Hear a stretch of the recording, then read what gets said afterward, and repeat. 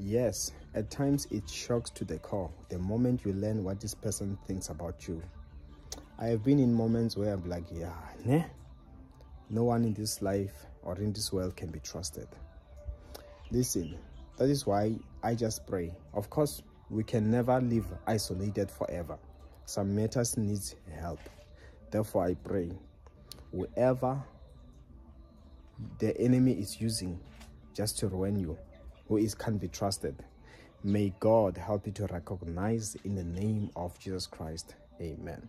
And of course, you can book an appointment with me. My details are on the comment section below. See you next time.